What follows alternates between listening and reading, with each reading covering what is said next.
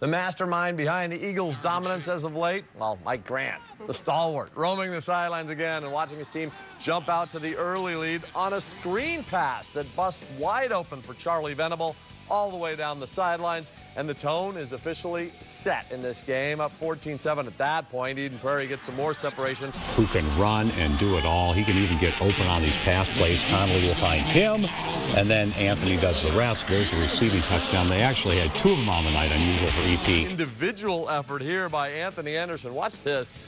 Refuses to be denied. Eden Prairie does it again. They win the 6A state championship, 28-7. These numbers are like you've never seen. 4A title game, Hutchinson against Holy Angels. Robbie Grimsley carried the ball 3 times for 225 yards to open the game. Wow. 75 yards to carry and 3 touchdowns, 92-yarders here, a Prep Bowl record.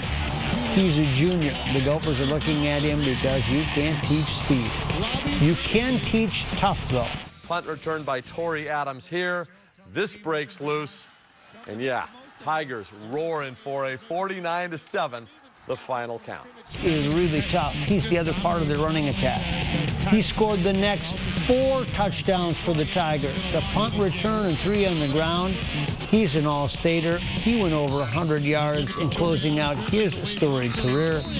Hutchinson goes unbeaten for the 2nd straight season. 49-7 the final over Holy Angels. Well, it's a good feeling.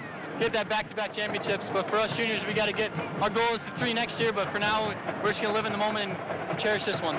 2 in a row, 26 in a row. Now it's time to relax a little bit. You know, you're glad that it's over, but that doesn't outweigh the joy of winning it. Thanks, Andy. You have earned it. In the Class 2A finale today, Chatfield against Minneota Lincoln. Jacob Neese in from a couple yards out the scoring. Few and far between in this one.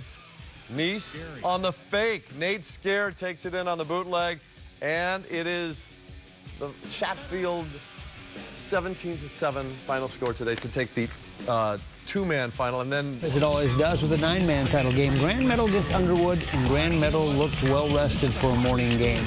Trenton Blyfest, he's the quarterback, at it again, first quarter touchdown, and it's 7-0. They never look back.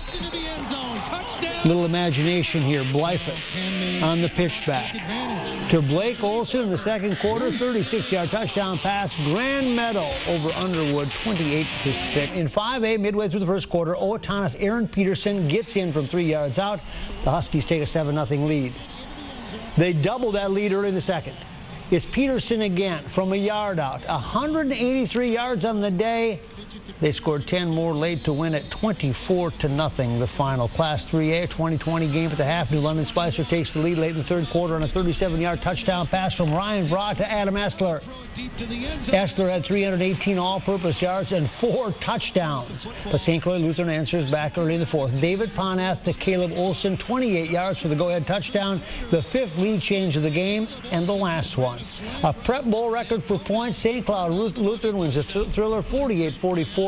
Remember, they won just 3-0 last week in the semis. Class A, Mahnomen going for a 2nd straight title against Dawson-Boyd. Mahnomen with the first 18 points of the game and never looked back. 6 of those coming on this 36-yard run from Bob Bjorge.